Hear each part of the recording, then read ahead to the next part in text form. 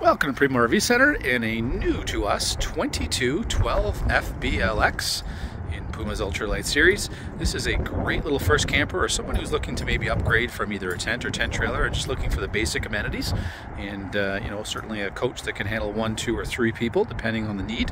We're going to start up front here. This was maintained by ourselves here, stored with us, and it's recently come into us, so we're excited to pass it on to a new camper here or somebody getting back into camping.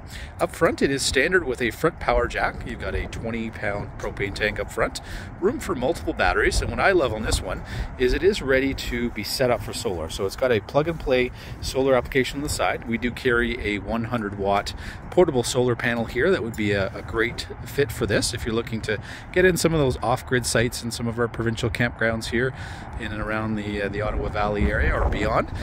Certainly would be well set up for that, and there's room for multiple batteries so you can take advantage of the sun that you have.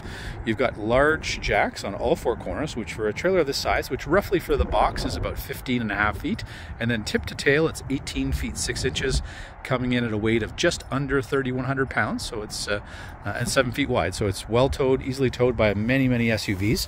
You've got great storage up front here. This is underneath your main bed, so you've got a huge storage compartment. It is also accessible from the inside with a couple of pistons that allow you to hold up the mattress, so if you did want to use it as more of inside storage, you could do that as well. You've got a great little 10-foot awning basically running from that front compartment right to the very back, so you've got an area here that'll be roughly 8 by 10 when that awning is all the way out. You've got the great steady steps here that anchor to the ground, so at least if people are coming in and out, it's not going to feel like that camper's moving, especially with all 4 jacks down. On the back side here, we are pre-wired for a backup camera. We've got our spare tire here on the back, and this is a great little feature that I love. You've got an LP gas connection on the back, so you could set up a little grilling area here on the back for a barbecue or a little stove with a high pressure hookup here. We've got an in-4 cable TV, should you have it on site, or if you're going to set up a satellite dish, that would be the input there. We do have our black and gray exits here. What's great on this unit is it is well set up with great sized tanks, so all the tanks are at least 30 gallons or more across all 3 tanks, so fresh, black, and gray. You've got electric brakes on your axle here. It is 30 amp service because we do have air conditioning on board, so if you do want to take advantage of the air conditioning, you would use 30 amp. If you don't necessarily need a 30 amp or air conditioning, then you could certainly get away with 15 or 20 amp service. It is also outfitted with a hot and cold shower on the backside, which is great. And then you've got your connection here for a hot water tank as well. You've got your outlet for your furnace on the backside, and then your fill for your freshwater tank. So if you're looking to be, again, more off the grid and you're using a smaller vehicle, you can fill up when you get there and then not necessarily have to take that water weight with you. You've got an emergency exit window on this backside, which will louver open about 6 inches. And then you have a little kitchen window here you can also open.